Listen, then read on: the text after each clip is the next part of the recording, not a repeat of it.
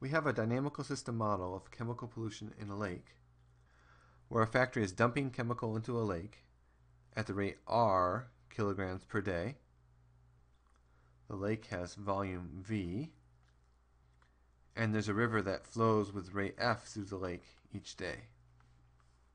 If W sub T is the amount of chemical waste in the lake each day, we can write our dynamical system model in two ways. On the left, we write it as Wt plus 1 minus W sub T equals R, the amount coming in, minus the amount coming out, which is F times W sub T over V. Or if we use the effective parameter gamma, which is F over V, the dynamical system is Wt plus 1 minus W sub T equals R minus gamma times W sub T. And we use the initial condition W naught equals 0 because we assume there was no waste in the lake when the factory was built. How can we analyze this dynamical system? One first thing to do is to look for equilibria. If the variable E is in equilibrium, then if we let Wt equals E, it must be that the next day there still is Wt plus 1 equal E, amount of waste in the lake. We can plug these into either version of our dynamical system to create an equation for E. For example, from the simplified version, we would get E minus E equals R minus gamma times E. Solving this for E, we can determine that E must be R divided by gamma. Or if you like to write the equilibrium in terms of the original parameters, we would get that E equals R divided by, well, gamma is F divided by V, so the equilibrium is R times V over F. Can we solve this equation? Let's add W sub T to both sides of our dynamical system in the form involving gamma, and we get that Wt plus 1 is equal to R plus W sub T minus gamma times W sub T. Factoring, we get R plus 1 minus gamma times W sub T. In each time step, we multiply times 1 minus gamma and then add R. We know what to do if R were equal to 0. Then we would have exponential growth or decay. Well, in this case, it's actually decay, since the quantity 1 minus gamma is less than 1. Of course, we don't care about this case, because if R equals 0, nothing happens. But the question is, what does a non-zero value of R do to the solution? To get an idea of what to do, let's look at a cobweb plot. To make the cobweb plot easy to see, let's set gamma to a ridiculously large value of, let's say, 0.2.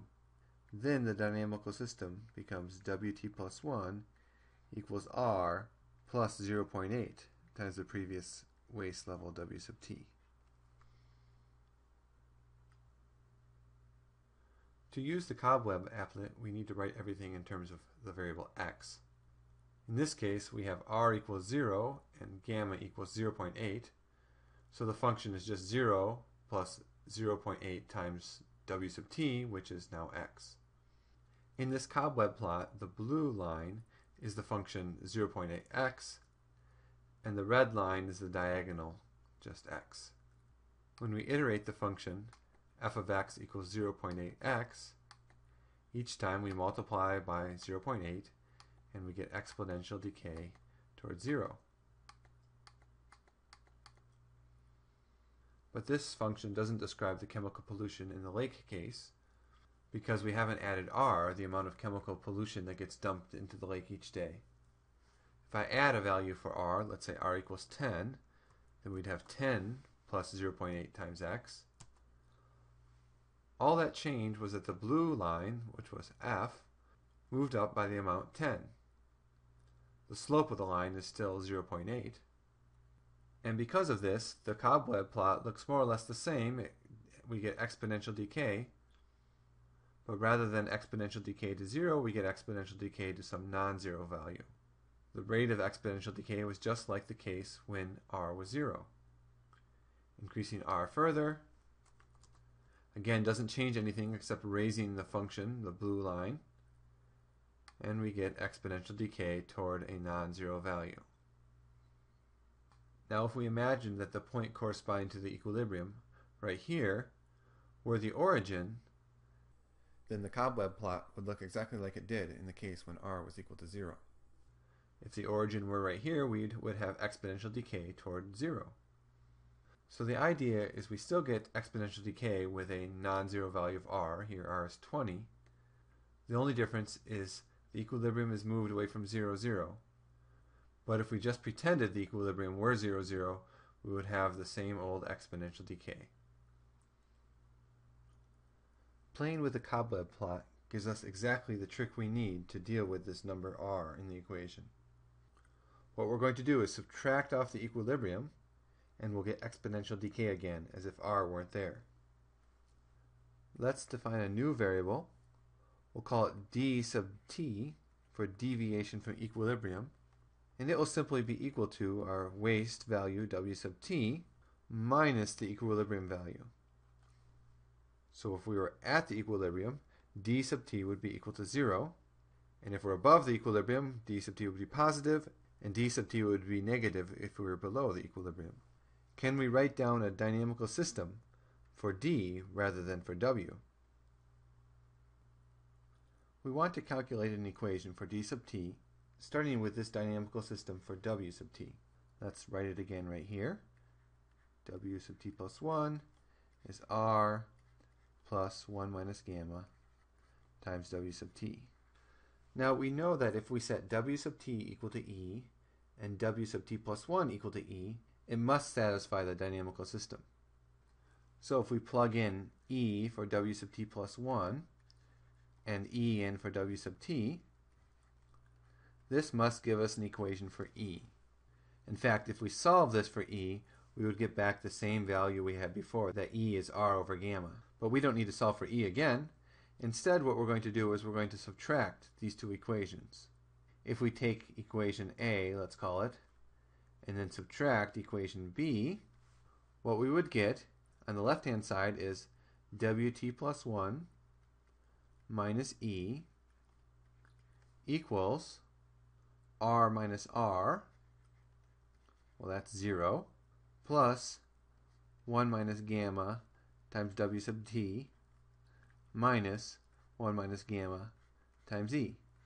Since this goes away, we can factor the right-hand side to get wt plus 1 minus e equals 1 minus gamma times wt minus e. Well, wt plus 1 minus e is just d t plus 1, given the equation right here, our definition right here. And wt minus e is just d sub t. So therefore we have that dt plus 1 is just 1 minus gamma times d sub t. And this equation should be very familiar. This is just exponential decay. We know how to solve this. We multiply by 1 minus gamma in each time step. So d sub t is just 1 minus gamma to the power of t times the initial condition d naught.